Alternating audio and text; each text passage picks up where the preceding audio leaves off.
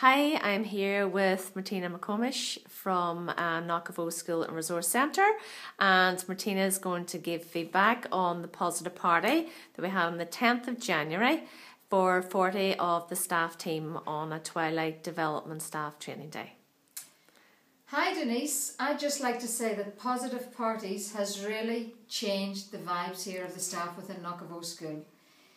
We started off with this session at 3:10 on a Wednesday evening. Staff were just back after Christmas, feeling a little bit down from all of the overeating etc. at Christmas. However, the weather and the fact of being back at school had given them a little dip in their batteries. So the Positive Parties recharged those batteries and made a difference in that it facilitated them, empowered them to see just how they could change their lives.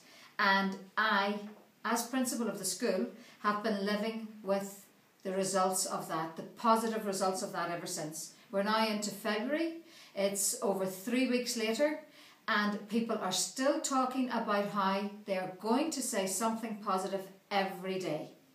And they are doing that.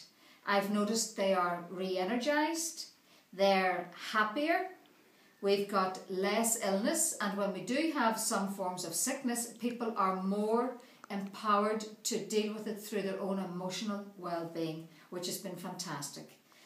The knock-on effect for our students and our young people and our pupils within the school is that they are now assisting the pupils to be more positive themselves in how they are dealing with their school life, their home life, and with their own physical and mental well-being.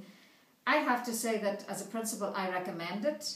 I think it's wonderful, and we're actually planning how we can do this with parents, with our young people, and the staff are on me to do it again for next September. So I have to say, hats off to Positive Parties. We've changed our vibes, we're re-energised, and we're ready to go forward to the end of June 2013. So thank you, and thank you to everybody at Positive Parties. Well done.